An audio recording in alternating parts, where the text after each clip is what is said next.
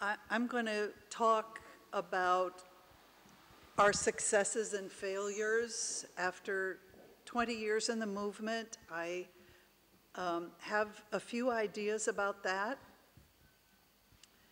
I think,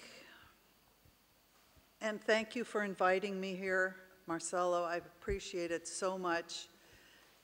I am thrilled to see old friends and delighted to make some new friends. It's wonderful. We have made progress in offering shelter and vocational options to women escaping prostitution. Real progress. We still have a way to go in terms of offering them the culturally and spiritually relevant psychological support needed to heal from the relentless verbal abuse in prostitution.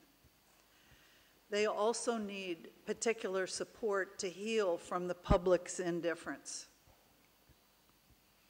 I'm mentioning this book by Judith Herman called Trauma and Recovery: The Aftermath of Violence from Domestic Abuse to Political Terror. I'm certain that many people in the room have read this book. It's been translated into 40 languages. What Herman does is to take the Holocaust, domestic violence, and combat and show the political threads of domestic terrorism, political terrorism, including prostitution. It's essential reading. It's bedrock reading for those in our field. It's a starting point. Psychotherapy and counseling for the prostituted must start with the understanding that prostitution is not sex work. It is a form of terrorism against women. Treating the mental and physical symptoms resulting from prostitution requires this understanding as a starting point. Acknowledging harms caused by paid-for abuse is crucial. Recognizing victimization does not exclude the simultaneous recognition of strengths and creativity of survivors. You can do both.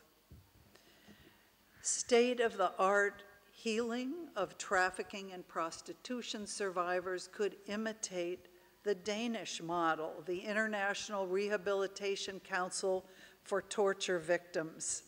They have been doing this for 30 years. This is a holistic approach that includes access to justice, reparations, expert medical care, psychological counseling, and the expertise and support of other survivors in deconstructing the internalized propaganda about the sex trade. We've made progress,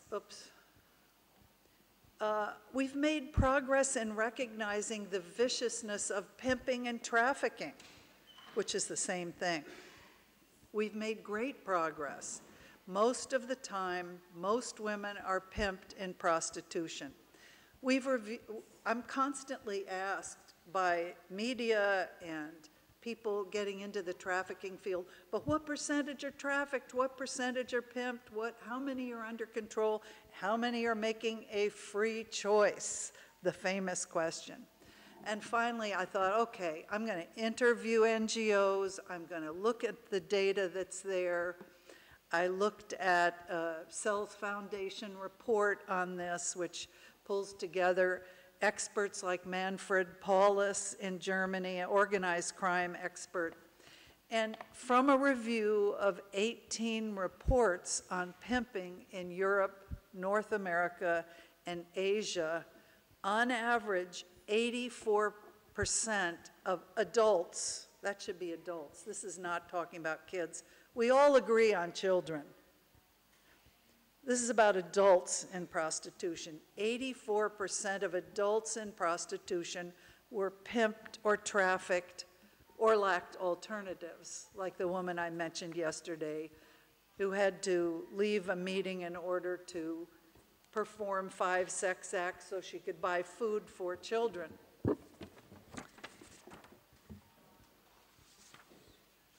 We now understand that in addition to decriminalizing women and prostitution and offering them exit and support services, as have been described here, if we want to abolish prostitution, we must hold men accountable for the harms they perpetrate against women in prostitution.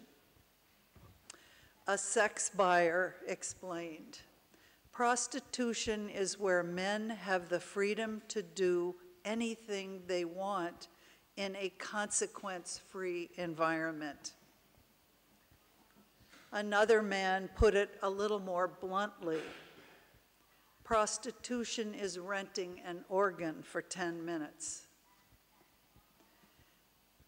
Now, I love this cartoon.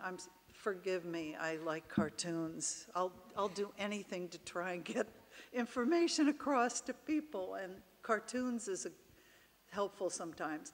This is done by a woman in strip club prostitution, and all of the men are saying the same thing in the strip club.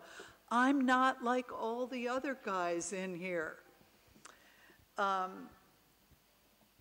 Our organization, Prostitution Research and Education, now in partnership with many, many other NGOs in the world, we've interviewed more than 700 sex buyers in 5 countries. And in one study, we compared sex buyers with men who do not buy sex. Here's what we found. There were differences. Men who buy sex tend to, 1, prefer impersonal or non-relational sex. Where do you think they learned that? 2, they tend to fear rejection by women. 3, they tell us that they have committed sexually aggressive acts in the past. 4, they have a hostile, masculine self-identification. They define themselves as men by dominance, by putting women down. 5, they have a history of sexual violence. 6, they said that they were more likely to rape if they could get away with it than men who had not bought sex. Another study, which is a phenomenal study, brought together several NGOs in a remarkable study of risk factors contributing to men's decision to rape women. It's looking at the same question we were looking at, but from a different perspective. The researchers obtained huge samples of more than 1,000 men each in Chile, Croatia, India, Mexico, and Rwanda. I don't know if you can see the numbers up at the top. In all 5 countries, men who acknowledged paying for sex in prostitution are more likely to commit rape than men who had never paid for sex. This is a very strong finding. It cannot be ignored in our educational development policies and in our legal advocacy.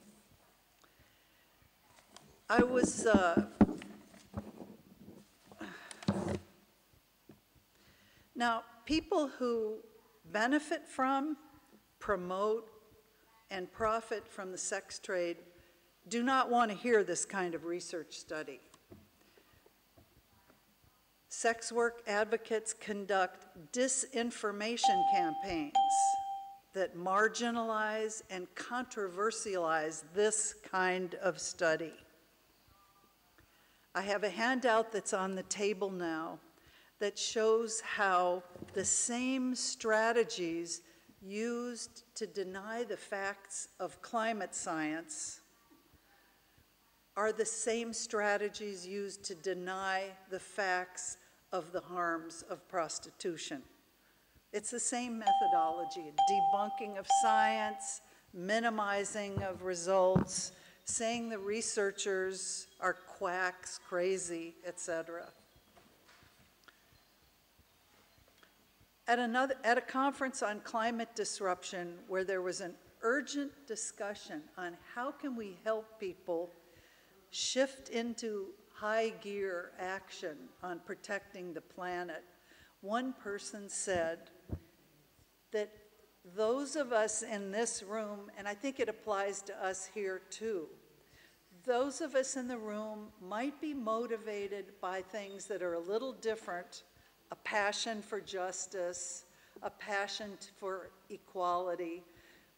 We might be motivated a little differently than people in the world generally, and we better think about that. What we're all motivated by, humans, is self-interest. Now, in the case of non-prostituted women, like me, it's in our personal interest to end prostitution. The line between prostitution and non-prostitution is disappearing. Today, the Me Too campaign is about women's voices talking about sexual harassment and rape, generally non-prostituting women's voices. Today in the Me Too campaign, we're hearing about rich, usually white men who coerce sex acts on actresses who want a job, right? That's what got the publicity rolling.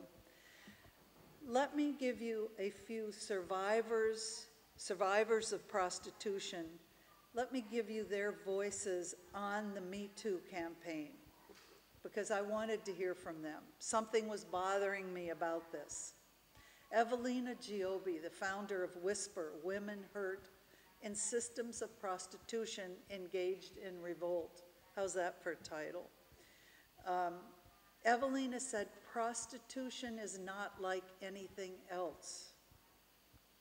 Rather, everything else is like prostitution because it's the model for women's condition.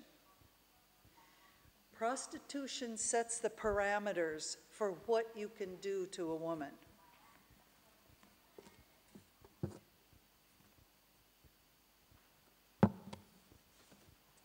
So I would ask, does Me Too include prostituted women? Because sexual harassment is what prostitution is. If you remove sexual harassment, there is no prostitution. Sex trade survivors' voices are essential to a discussion of sexual harassment, rape, and male supremacy. Elisa Bernard at the Organization for Prostitution Survivors in Seattle said, prostitution is the definition of a hostile work environment.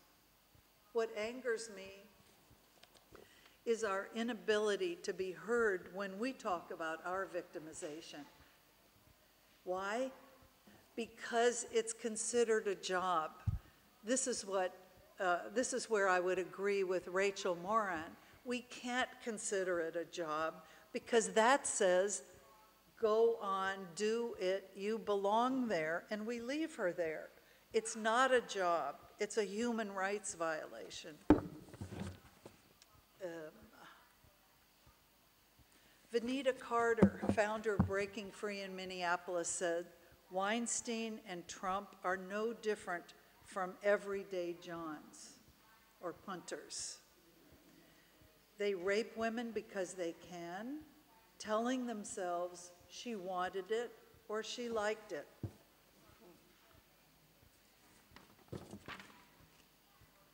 I don't know if you can, you can't see the words too much. This is a cartoon a friend of mine did. Up at the top, she's saying, "Sorry, sir, I'm not a prostitute. I just wait on tables here." The second one down, he's saying, "Well, how was I to know? You look like one." And she says, "Really? How is that?" And he says, "You have breasts, don't you?" Now, in conclusion, what I would say is we need standards of care for those healing from prostitution. It's in all of our interests to better understand why men buy sex so that we can teach young men alternatives. And it's in the interests of all women, not only prostituted and trafficked women, to abolish the institution of prostitution. Thank you.